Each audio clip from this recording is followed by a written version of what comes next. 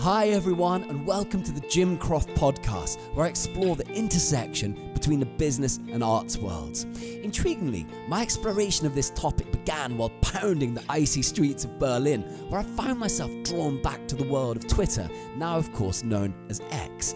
Initially hesitant, I worried about the potential distraction from yet another social media platform. It was this uncertainty that propelled me to investigate how I could think outside the box, and that's when I discovered Hypefury, a groundbreaking platform that empowers content creators in numerous ways, from content scheduling to inspiration to monetization. And so today, I feel really lucky to speak with Yannick Veys, Hypefury's co-founder. During our conversation, we'll explore a wide range of topics, from growing a personal brand or solo business on Twitter to the benefits of scheduling content, and on to Hypefury's expansion plans, acquisitions, and exciting future features. The appeal of X lies in its abundance of ideas, and few individuals understand its complexities and indeed its algorithm better than Yannick. Before we begin though, I'd like to say a special thank you to my new friends on Twitter. After an 8-year hiatus, I couldn't have imagined such a warm and welcoming group of individuals, and indeed, many of your questions feature here. Finally, if you enjoy this episode, please consider rating, reviewing, and sharing the podcast. I'm your host, Jim Kroft, and if you're ready, let's dive in. And we're in! Hey, let's Yannick, go. Hey man, thank you so much for being up for this. You're welcome. You're welcome. So people Glad always to be here. ask me if I've got a personal connection with the people that I'm speaking with. So I'm going to say yes, we have a very deep personal connection, Yannick, in that we have deep. Oh. at least we've come across each other once, which was, I always seem to be referencing KP because that's actually how I met you. He's such a great introducer of people. Thank you for the support to come on here. It's a pleasure being here. Thanks, man. So the audience who follow the podcast, there's a lot of artists, illustrators, people who are working up sort of in the long tail, if you like, struggling their way through it. And then on the other hand, sort of solopreneurs, all of this type of stuff. But I thought that since people who are coming from, let's say, the non-Twitter side, just to give them a little introduction about Hypefury, about what you've built, just so we can kind of contextualize things, and then we'll dive into it a bit deeper. So basically, Hypefury, you could say, is a suite for creators where you can create content and monetize your audience. That's basically the gist of it. And then we do a lot of automations. So for example, if you create a tweet, we can create a nice little screenshot out of that, and then you can cross-post that to Instagram, for example, and cross stuff to Reels. It's just quite a few interesting automations, also for people on Instagram. Well, you can go so deeply into it. And I think one of the things that I should say straight up, and no, you haven't paid me to say this, is that I wouldn't be on Twitter if it wasn't for Hypefury, because I try to have a degree of limitation with my social media. I'm pretty reconciled with my use of social media, but the idea of kind of going onto one more platform was just too much for me. And coming back to Twitter after sort of about 5 years or however long it was, and I'd kind of left it because there was a lot of sort of polarization and division. I was shooting a lot of documentaries and this type of stuff. And I kind of came back, and Hypefury has just really sort of energized my approach because you can kind of futurize what you're doing. That's exactly the reason we built Hypefury. In the beginning, it was like a Twitter-only tool, but we got so many people that ask, can I just cross-post my stuff to Instagram, to LinkedIn, to wherever? And so, yeah, we're adding more platforms. Yeah, I noticed that. What are the analytics in terms of people that come to you directly for Instagram? Because I know that there's quite a few sort of social media planning sites for Instagram and TikTok and the rest of it, but people associate Hypefury much more to do with Twitter first.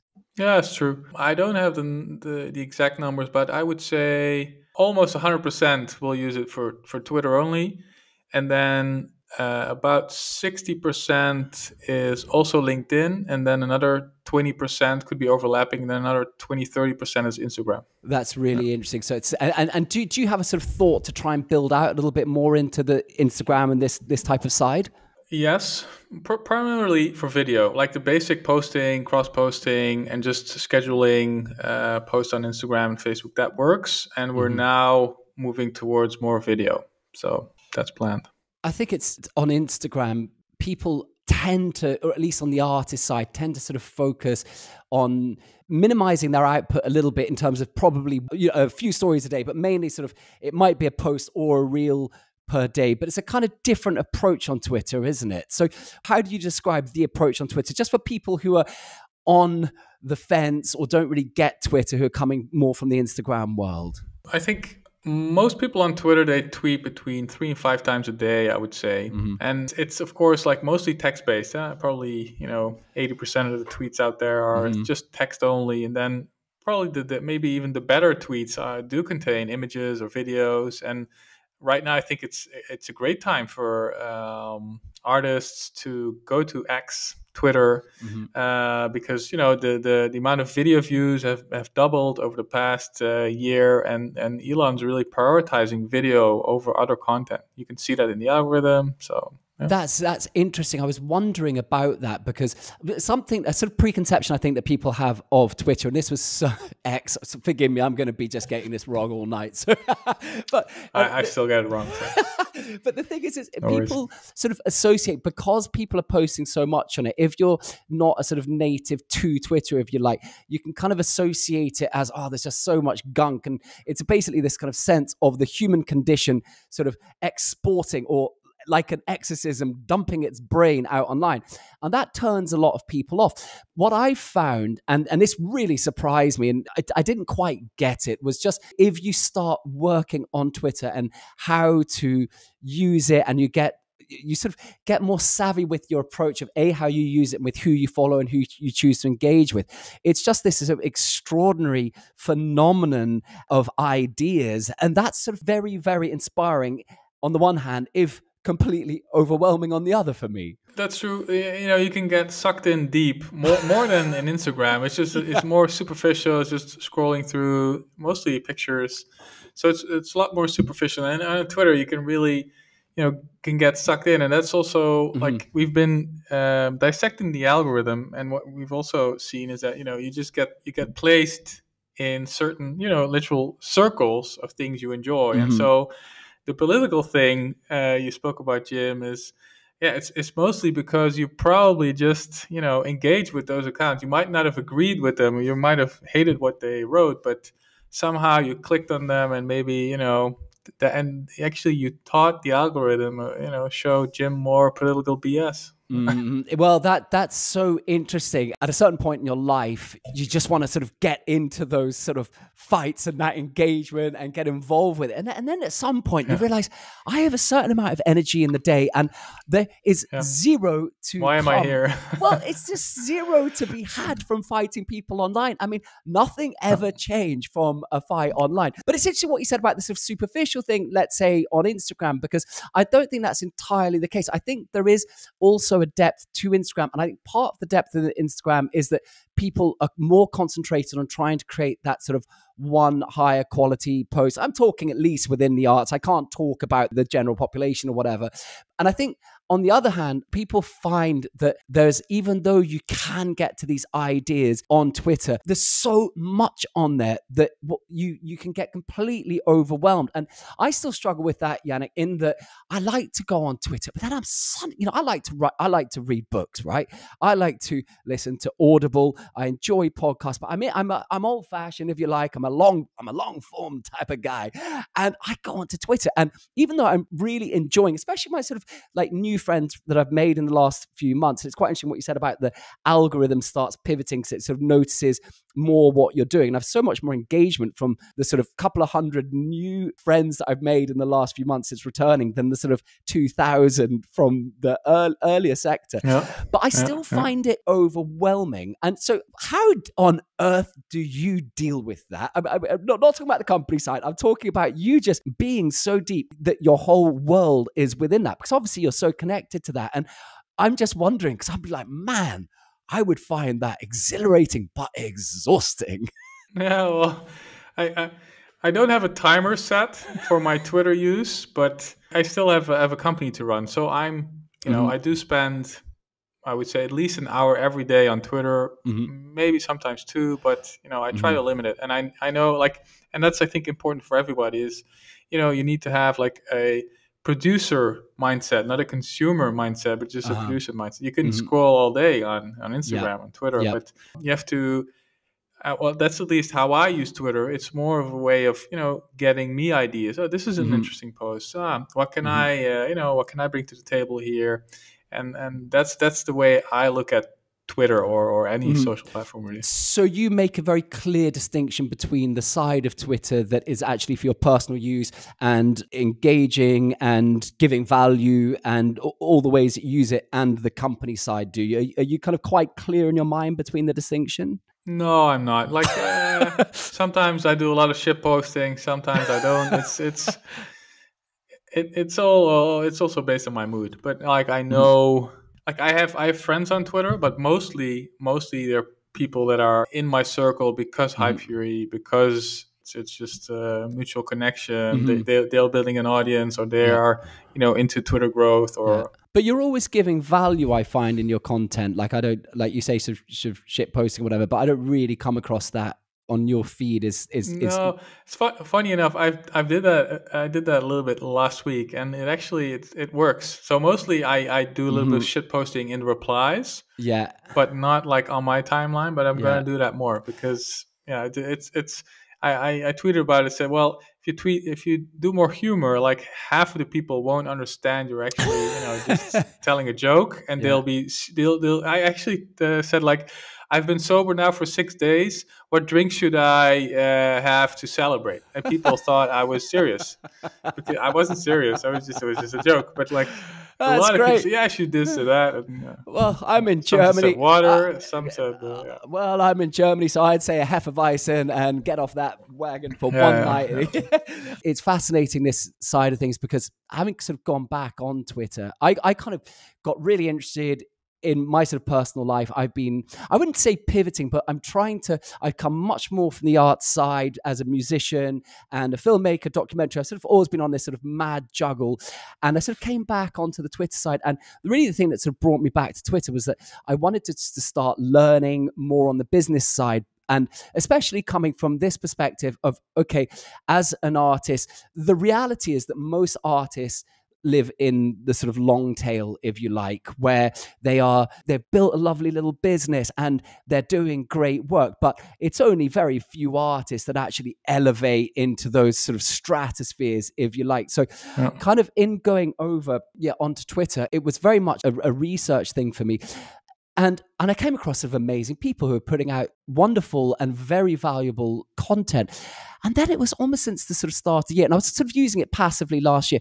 And then since this year, I don't know what your perspective on this, but very much this year, I sort of feel like you get a lot of sort of human botting going on now that ChatGPT has come along. And there's a lot of writing that on the one hand, or maybe a year ago, you might have thought, oh, that's interesting and that's putting this thing. But there's kind of a flood of pseudo ghostwriting, if you like. And then some people doing absolutely amazing. I follow a guy he's a friend of mine called Kai on Twitter, and he just stands out. And the reason that he stands out is just for exactly the same thing that you're talking about, in that he's not afraid to be himself. It doesn't have this generic cast. And I just find that's very interesting about how one reacts to it. But what's your sense of it? Have you noticed a sort of different type of migration in your circles in the writing or whatever since AI has come in? How do you see it? Yeah, both good and bad. I think like I've seen flooding of AI comments, like literally it's just really bad. But I've also seen people reuse ChatGPT and other tools in a great way to help their writing. So, absolutely. And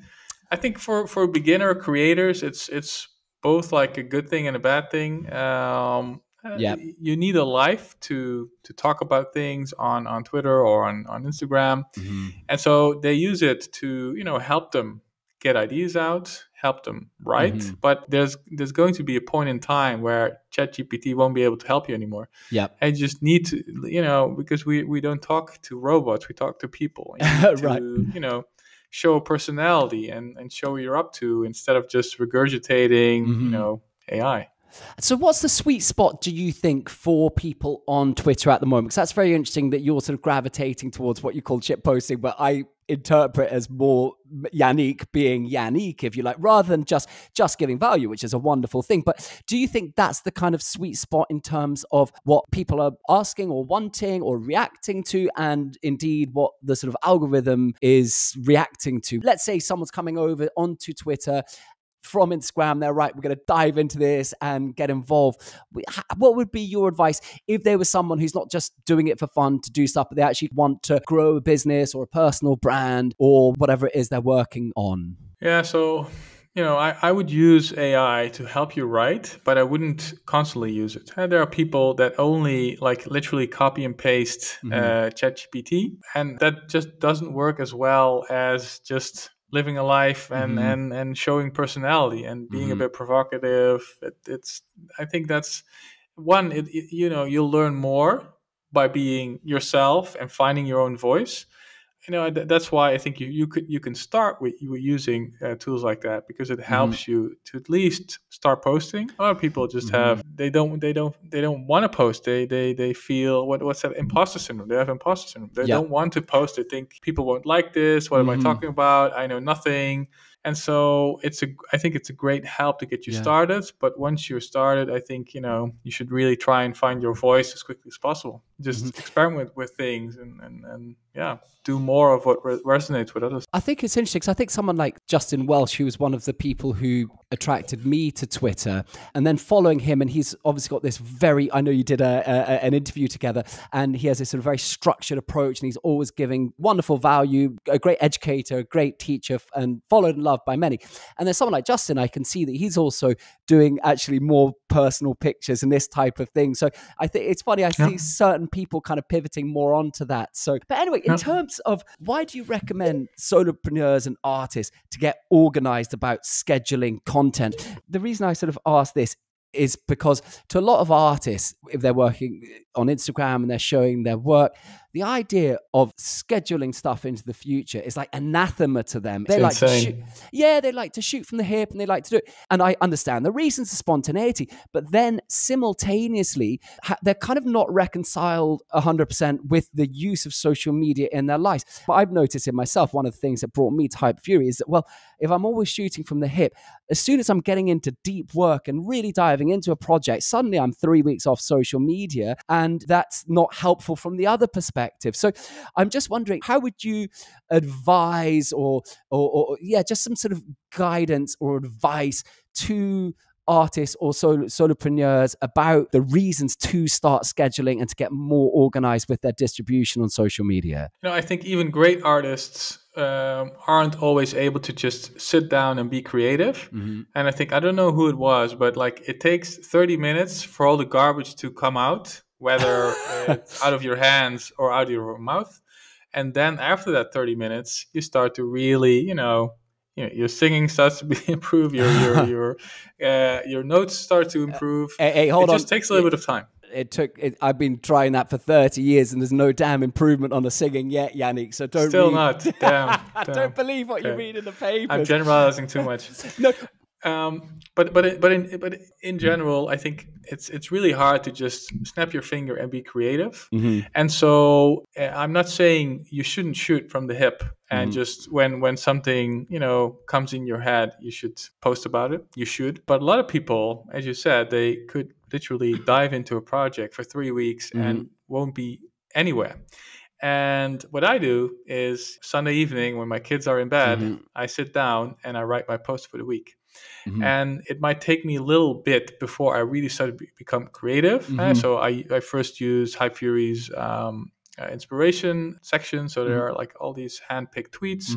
I scroll through them and that gets me into the flow. And then I have almost 200 drafts. And then literally within an hour or two, I've got my entire week scheduled. And by just sitting down and, being a producer, it's way easier for me to, do everything in one sitting for 2 hours, do the entire week. And then if I have stuff during the week, if I'm creative during the week, if something, if I have an epiphany, I tweet about it as well. But, it's, So that's a sort of routine, a ritualized part of your week. Sunday night, how long do you do it for?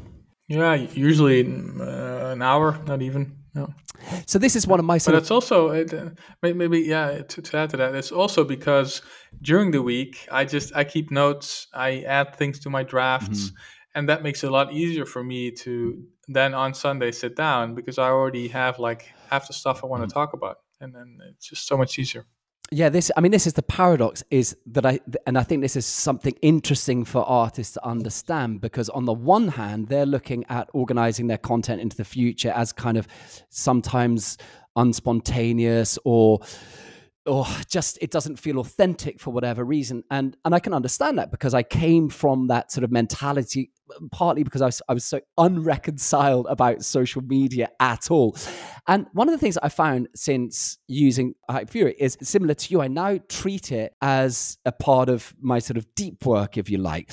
So that rather than, like you said, rather than shooting from the hip and write good stuff there, but as you say, you're not always feeling it. But if I really spend the time to do an hour or a couple of hours and go into it, it becomes a creative entity in itself. And something that I really enjoy is that it focuses my mind on what is it that I really want to say. When you're shooting from the hip, you get wonderful stuff coming in and you're reacting to life and it's quite magazine style. But when you sit down for a couple of hours, it's like writing an essay, and it's like bang, and then you've got your cue. And I love the fact that once you've cued something, you're straight on to the next one. So it's like, wow, it's almost like writing an essay in real time. So I think that's a sort of misunderstood thing about scheduling, that it can actually be, if you give it the time, it can be a sort of artistic time itself. Yeah, true.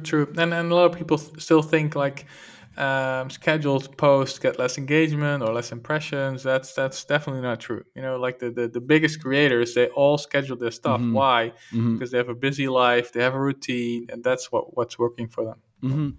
So one of the things that I really enjoyed when I started Hypefury and I signed up to everything. Oh, you'll like this, Yannick. I bought the LinkedIn plugin by mistake. I was messing around with it and I pressed the button and it suddenly went through. I was like, oh, damn. So I'm now back on LinkedIn as well. So you're completely sort of changing my whole online approach. Very good. Yeah. This better damn well go viral to get it back. But one of the things that I really enjoyed, so I want to talk about sort of lead magnets for a second, because this is something that artists don't really think about, such things. I mean, I'm sure some do, but I certainly never thought about the idea of a lead magnet. And so first of all, maybe you could just kind of tell us about what it is, how you use it. And I'll just say why I asked, because I just remember that when I started with Hypefury and I signed up to the sort of inspiration one per day, and I think it's like 100 days or something. And every single day you get an email from Hypefury inspiring you about content generation. And it's just an amazing course. And what I was really shocked about was I opened every single one because I was always curious about the sort of education that you were doing. So it's a massive gift to your people, but also the most amazing sort of lead magnet, if you like. So I just wanted to kind of find out about your thoughts. It's funny, it actually has like a 60% open rate all through the 90 days, which is pretty good. Crazy. Yeah, so a lead magnet, like for artists, it's a little bit harder, but what you could think of is like, okay, if you're releasing a new song, you could maybe release a small part of that song, or maybe a couple of tracks you use, or something that's interesting to people that are following you, that are fans. You say, well, hey, I've got this for free. I haven't released my new thing yet. If you want it before everybody else, you can download it here. Just give me your email. And that's a fair trade. That's basically what we do as well. We have, I don't know, probably a dozen or so different lead magnets, all for different types of people. For example, like a 90-day free course to really give you inspiration every day. But we have like other email courses. We have ebooks and other downloads. And these are just ways of us, capturing our own audience, because we're renting something on Twitter or on Instagram, but you actually want to be able to reach out to your own fans when you want it, and not when the algorithm decides, to show your post. And that's just a great way. So we've built like an audience of, I think, 40,000 emails over the course of a little while. Yeah, and it's a great way for us to reach people. I mean, that is just so powerful and so effective. I mean, it's interesting because I've been looking into lead magnets and developing my own online courses this year. And funny enough, I've just got sucked into a documentary, which is basically going to take the rest of the year. And I've got an album coming out and it's like, I cannot get to it, but I'm learning so much. It's a wonderful education. I mean, it's something sort of for artists to think about, because often when an artist is, let's say, releasing an album, it's like you're thinking, how do you get it out to people? How do you get it into them, into their heads? How can they hear the song and the rest of it? And what I find lovely about the sort of concept of a lead magnet is it's the invitation in. I'm providing you with something wonderful. And I mean, look at that. You've got, first of all, 40,000 people that you've brought in, which is an extraordinary, I mean, people talk about this idea. I mean, I don't like the idea of ownership, but it's good as a metaphor that you'd never have the fan with you when you're actually on the social media. Sort of essentially you're renting your audience, whereas when you got the email or whatever, then you've got that direct contact with fans. And so when you started Hypefury, did you immediately start with that as a strategy, or did it come later? How did that develop as a sort of one of the sort of pincers of your funnel, or however you describe it? Yeah, we did that pretty early on, I think. Probably in the first couple of months, I think. It's just, I don't know how it started, but like we use Gumroad for a lot of things. And why do we use Gumroad? Because a lot of other people also use Gumroad. And if somebody downloads one of our lead magnets, they only have to click, I want this, and then they get the download, but we also get their email. And in the fine print, we also say, of course, that they'll be sharing their email with us. They'll receive emails from us. And so it's like literally with one click, we'll get somebody's email. And so, it was, this is our top 3 channel, for getting customers. It's great. And we have like literally dozens of automations set up. If somebody's done with our onboarding, they'll get different emails. If they do something or don't do something in our app, they have emails. And so we have really customer-based emails, but then we also have emails based on what people have downloaded, what type of lead gen they've downloaded. So we've like dozens of automations. Well, thank you, Yannick. I'm struggling to get my first, and now my head has exploded, and that is that.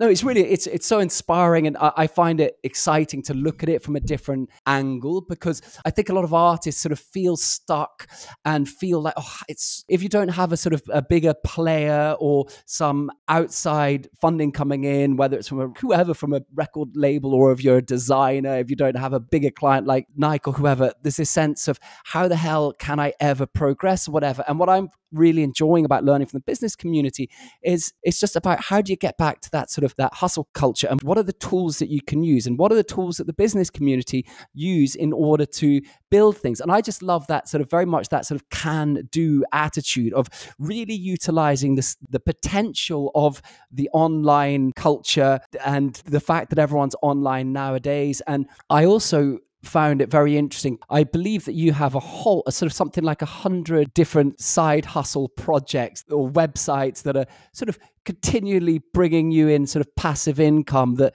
require minimal management. Now, did I dream that, or is that true? No, you didn't dream that. Yeah, that's true. That's true. And so I started with that, I think 15 years ago or something, maybe a little bit less. Like my first job, I hated that. I was at a big bank here in the Netherlands. Then my second job, I got recruited into a digital agency. And like literally everybody had a side project there. And so I think after 2 weeks or so, I started my own side project, create a website, and it started ranking in Google. I think I made, I don't know, $1 or something, or €1 back then, in the first month, and then 10 in the second month, and then it scaled to literally thousands of euros. Amazing. Every month. Yeah, and I was, after 2 years, I quit that job. I started freelancing, and then with a part of my revenue, I started buying new websites. So I didn't create them from scratch anymore. I just bought existing projects, and that's how I accumulated like a lot of different websites. I mean, this is the extraordinary thing. It's the opportunity that is out there if you're willing to engage with it nowadays. And something that I really enjoy about that story is it's just the can-do mentality. Because again, it's like you're not talking like all of those different projects. I mean, I maybe there was some you were ambitious with, but it sounds like you were collecting a portfolio, a bit like people invest in the stock market, creating a portfolio, lots of passive income coming in there and go, okay, this is something I can give a little bit of value here, and here. There's minimal management, and I can set up enough money coming in that I can really get on with my passion project. Yeah. But I also made a lot of mistakes there. Like I had a web shop with hair care products. I didn't do any of the shipping, but like that was a disaster. I sold like everything that had to do with physical products was a complete failure. So I bought a couple of those stores. I thought, well, I know SEO, I know conversion optimization. I can like 10x scale this business easily. But somehow that was not the case. And so like it's really hard to do physical products. So I learned my lesson. I bought a couple of those projects, but never again. Well, it's something that I really enjoyed about spending time more in the business community and with bootstrappers, hackers, people who are building stuff online, is that they've it feels like there's a very high pain threshold in that it's like, okay, this isn't working for these 2 weeks. I'm flipping over onto this one and I'm going to give this one 6 months. But it's a very kind of blood in tooth and claw approach and sort of mentality. And it's like, okay, I'm going to do this. And if it doesn't work, I'm just going to pivot on to the next. Now, is that fair, or were there some of the projects where it hurt like hell? Well, some of the projects hurt like hell, but I think generally speaking, I think it's good to look at a project, and if there's no movement within a certain period of time, probably 2 weeks might be a bit too short. But some people spend years building a product, never talking about it, never sharing it with anybody, right. And then once they release it, it's utter crap. Nobody wants it, and so there's like a big difference between spending 2 weeks on it and then abandoning it, or spending 2 years on it. And I think you can even in a day, you can come up with an idea validated by messaging people saying, hey, I've got this. Do you want to pay money for it?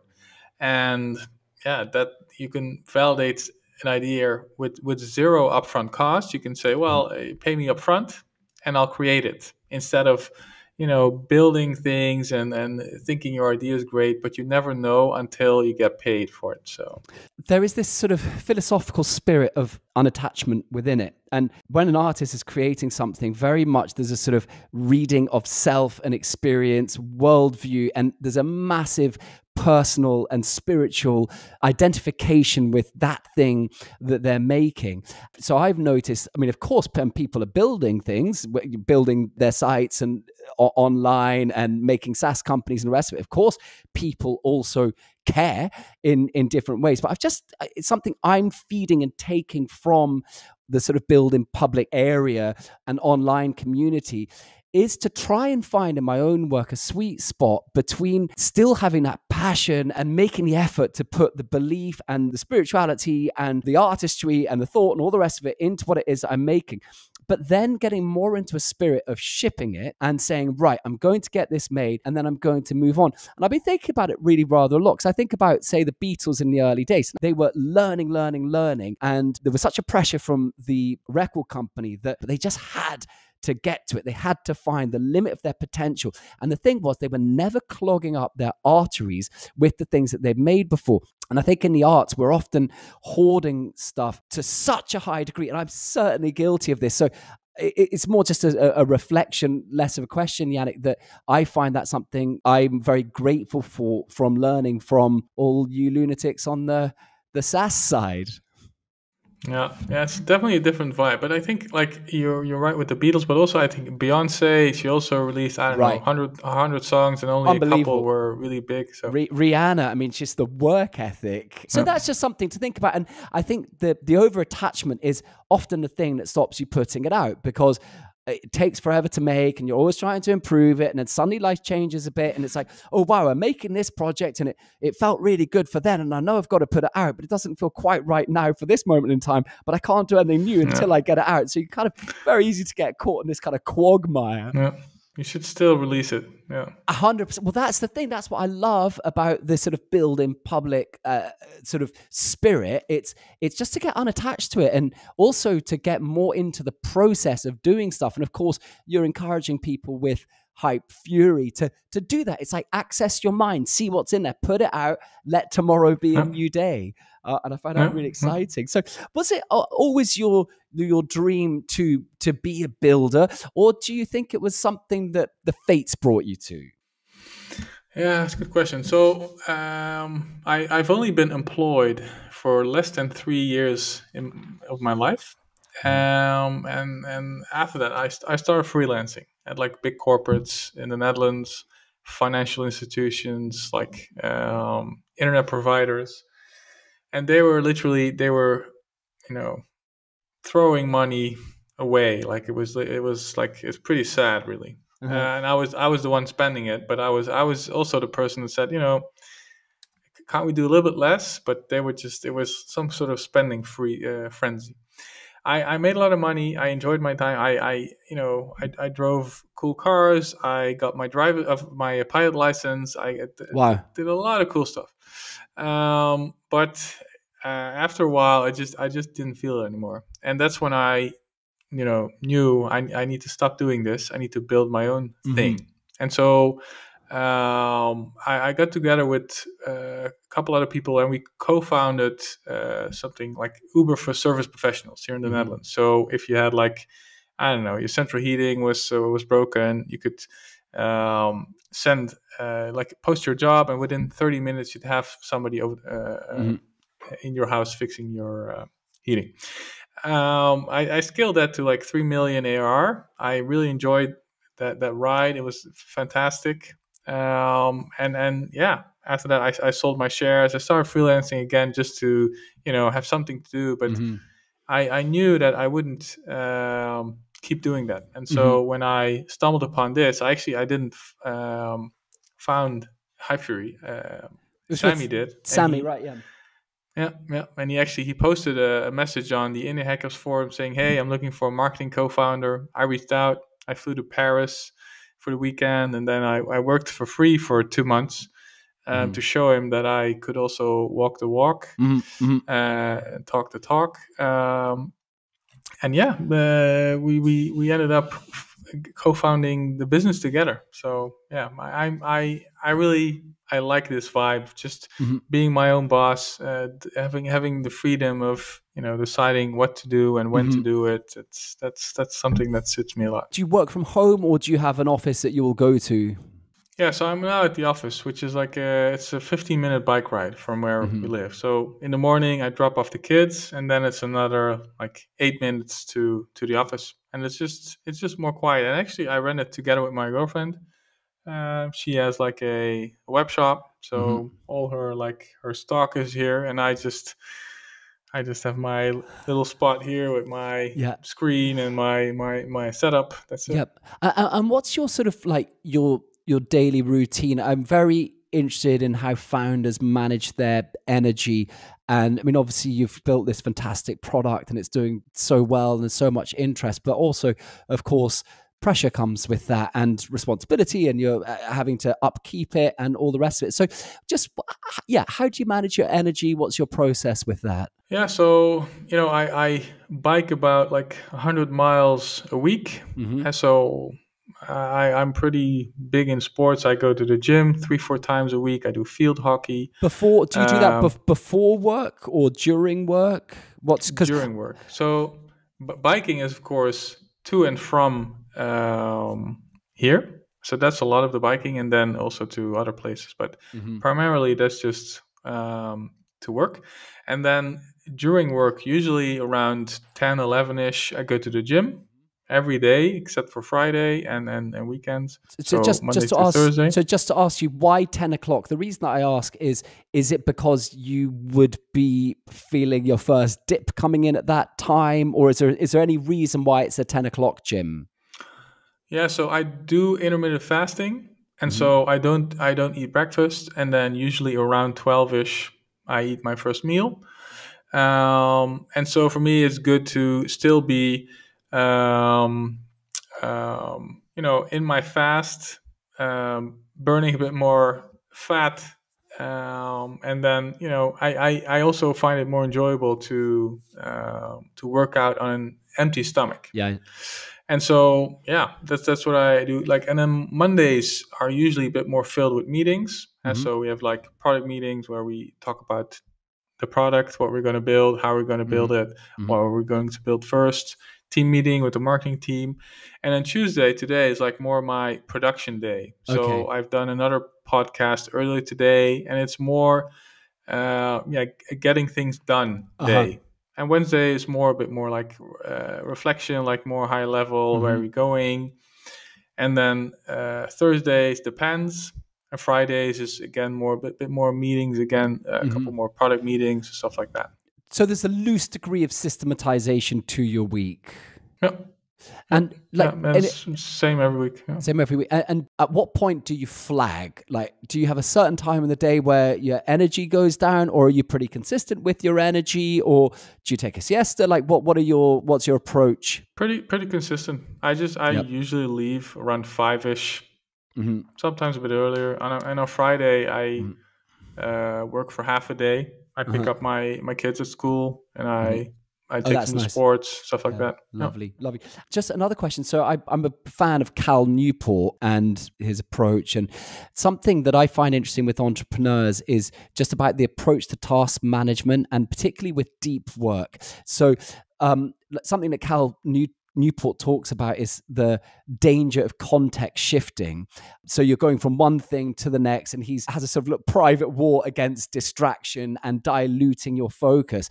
And yet often with entrepreneurs who are whether several different companies or dealing with so many different things all concurrently at the same time, it's very easy for to be this sort of dilution of attention. And I'm just wondering if you have a process of deep work, whether you're programming or you're doing this thing, is there a certain amount of time you dive in? Just, what's your sort of approach to going hardcore at a task?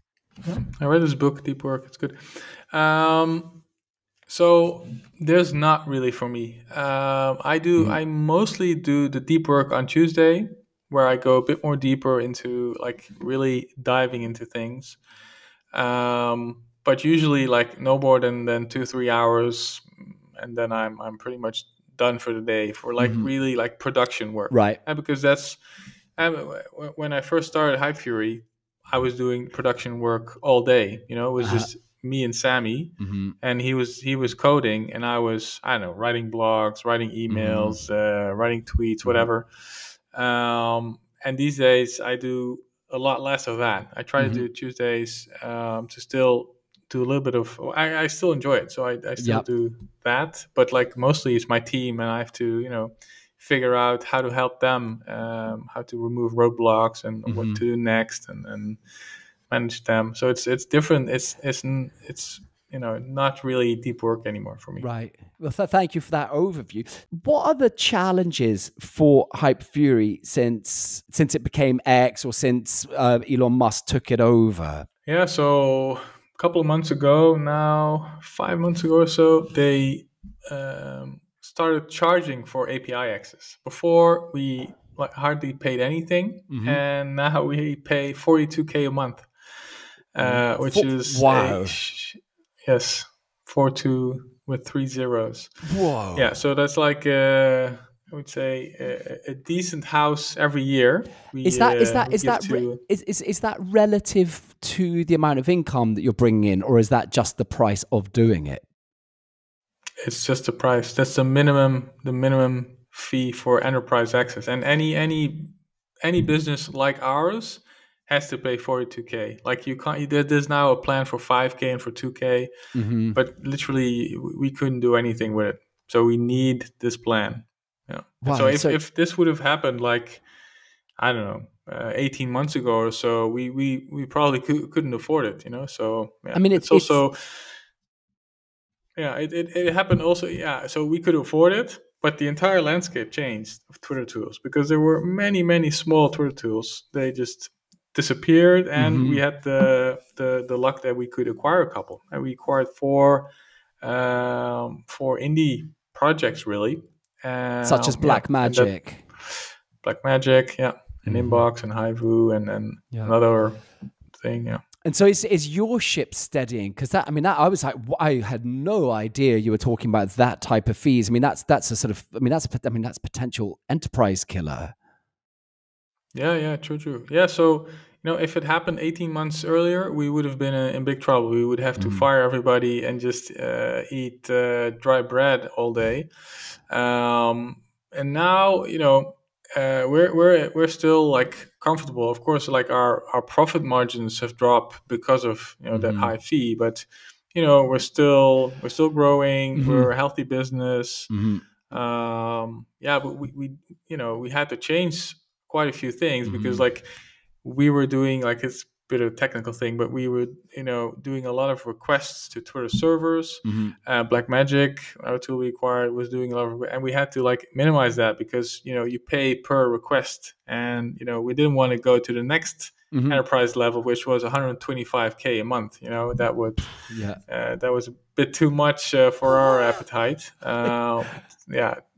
We didn't want to spend that type of money, so we had to change a lot of things under the hood.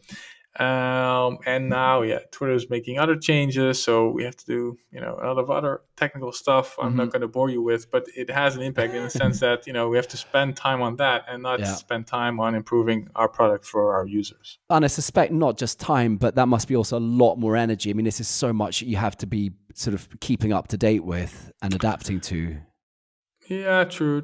It's I think it's also a good thing. Like, they're making a lot of positive changes. We're seeing a lot more people coming to Twitter, which is a good thing. On the other side, yeah, we are definitely. Yeah. But on the other side, like, they haven't been really forthcoming and making improvements on the API. So we talk through some kind of system with the computers of Twitter. And that system, they haven't really upgraded that yet since Elon took over. And then so we're waiting actually for like long form posts.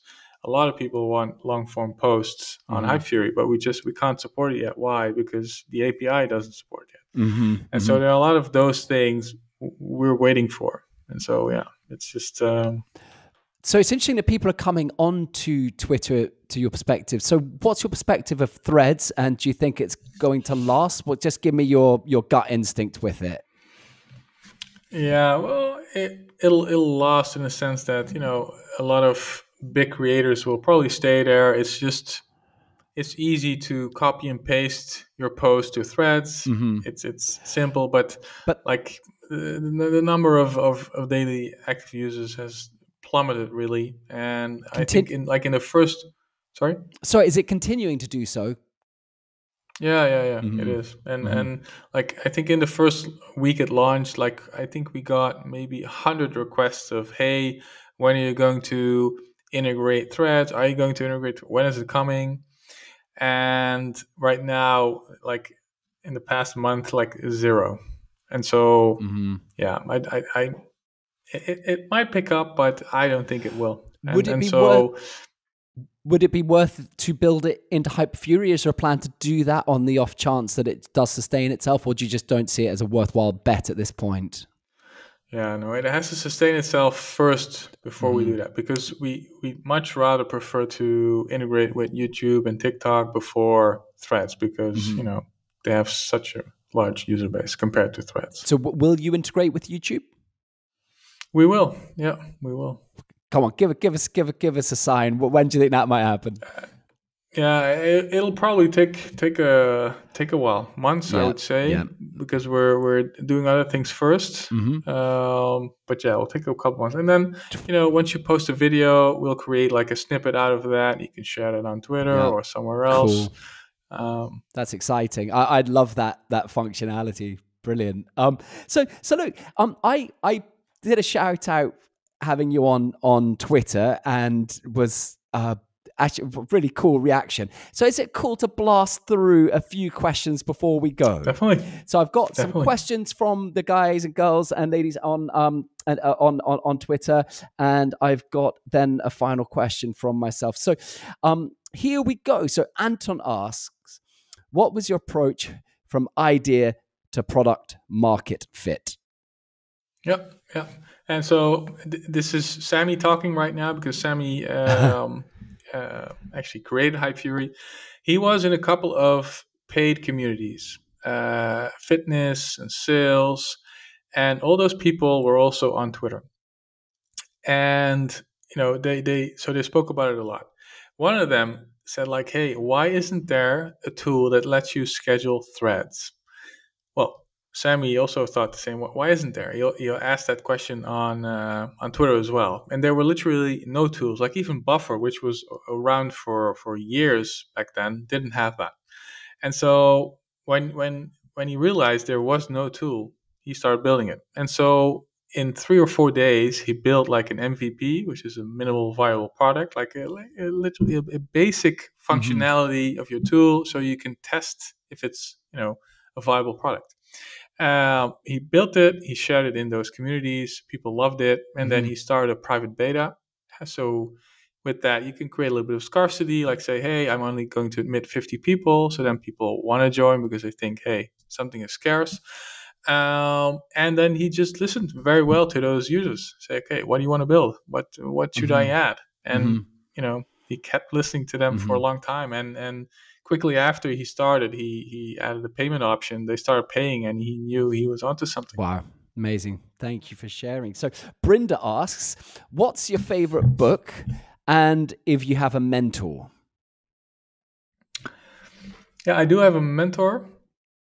He's actually somebody I worked for. He was my boss at one of the big corporates I worked for. He's a great guy. I don't know what else to tell you about him, but yeah, I do. And look, I think a lot of people are looking for mentors, but there are not really a lot of mentors that are available or have time to mentor you. And so what I would always do is, like, if you want to be mentored by someone, be their permissionless apprentice. Hmm. And think about, okay, what does this person need or want in his life? Can I do something for this person? Hmm. That's a great way of just showing them that you're there, Hmm. and things then might take off. You could become their mentee. Hmm. um, this is this is one of the books I love. I have more. It's a bit sunburned. Hmm. It's by Byron Sharp, How Brands Grow, and it's not really for artists, I would say, but for marketers, it's Hmm. great because it has a lot of insights on how to literally grow a brand. So it was really insightful for me. Great. Well, thanks for the tip. I mean, I think one of the things I'm learning at the moment is that you to keep as open as possible to everything, especially outside your own genre or sphere, because there's just so many different ways to learn nowadays. So, ask Arno. I know you've covered this, but Arno's asking what's on your roadmap for Hypefury. Yeah, yeah. So we don't share everything we're building, but we're creating an integration with LinkedIn. Hmm. You can already post to LinkedIn, but more like the login system, which it takes a lot of time to build, unfortunately. Hmm. What else can I share? Well, I spoke about like YouTube and TikTok. Those are things we'll share, and we're going to, like, do some things where people can test a bit more. I Hmm. won't say more, but I think that's enough for people who know what we're doing. We'll be watching that space. So, just a couple more. So, Mr. Bushido asks, what are your thoughts on the future of X? Yeah, I think it's bright. Like, I Elon is a he doesn't care about optics. So I think the way he does things isn't always correct, but I think the general direction is great. And Hmm. so I see a very bright future for X. Yeah, And just following on from that, Peter asked, what opportunities do you see in the changing landscape? Are there particular opportunities there? yeah, What video, definitely video. video? Yeah, you see, like, there's on TikTok, if you post something and it's good, you'll get a lot of eyeballs. You need 0 followers, Hmm. and you can still get a lot of eyeballs. And the same thing is going to happen on Twitter, is Hmm. my prediction. There's already a little bit of a discoverability feature for video, but I think it's going to be improved a lot over the course of the next few months. So I think there's a lot of opportunity there. And I take it that would be native posting rather than linked posting. Yep. So Venius asks, how does automation affect the authenticity of messages? Yeah. So I think, I don't know how long ago it was, I think a year or so, less than a year. If you clicked on a post, you would see through what type of app it was actually posted. So you could see Hypefury or Twitter for iPhone, or, and there I think a lot of people, they had a certain feeling towards a scheduled post. These days, that's gone. So nobody knows if it's scheduled or not, if something is automated or not. So, I wouldn't be scared at all. That's a great insight and a good reason to use Hypefury. Again, Yannick is not paying me for this, but I'm just a fan. What can I say, man? That's why I wanted to speak with you. So final question here from one of the people before one last of mine. So Zach asks, what's your number one tip for reducing noise and making your Twitter/X experience more enjoyable? Yeah, I would say mute the right words. You can mute words, that helps. Follow the right people, and stay on the following tab instead of the For You tab, which is a bit more like, you can get a lot of different things there. But if you follow the right people and you just stay on the following tab, then that's all the filtering you need, I think. Lovely, Yannick. So look, just a last little area. And I just wanted to, something that I really enjoy from what you put out, it's not just to kind of get people onto Hypefury. There's a real sort of motivational aspect. It feels like that's a really important part of you, to encourage people to develop their potential and to get stuck into the world. And I find that like really exciting in terms of as a sort of leader, if you like. And so I just wondered if you maybe have some encouraging words for solopreneurs, for artists who are just starting out in their social media journey. What would you say to them? What's the opportunity? Why should they be doing it? Yeah, so why should you do it? I think everybody, or at least everybody I spoke to, wants a bit more freedom in their life, wants a bit more choice of how they gonna, fill up their calendar or not. And I think, building an audience is a great way of doing that. And yeah, I think a lot of people hesitate at the beginning. They think, what can I share? What are people interested in? But you got to remember, at the beginning of your journey, you'll have 0 followers. So nobody will actually see the stuff you share. So just think about it as you're taking notes for yourself. You're just documenting your own journey. Maybe just for your kids or your mom or whatever. And during your own journey, you'll start to see that people will be attracted to what you're doing. And you'll start seeing, okay, this resonates more with people than that. Okay, I should talk more about that, or I should share more things about that. And yeah, I think it's very hard to get started. It's very hard to get your first 100 or 1,000 followers. So keep at it. Don't focus on the numbers. Think about building an audience, not as I want to get likes and comments and reposts, whatever.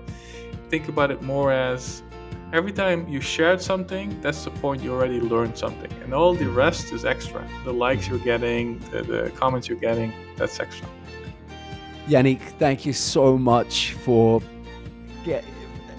coming on this lovely conversation, packing it with value, but also personality and good vibes and encouragement for people. You're very welcome. The only thing is, I enjoyed it. I thought one day I would get a podcast that was under an hour. We were so close, but that trophy's still out of there. Look, it didn't happen again. Man. But yeah, thanks again, man, and wishing you a beautiful evening and week ahead. You're welcome, man. Thanks, Jim. Have a great day. You too, man. Bye-bye.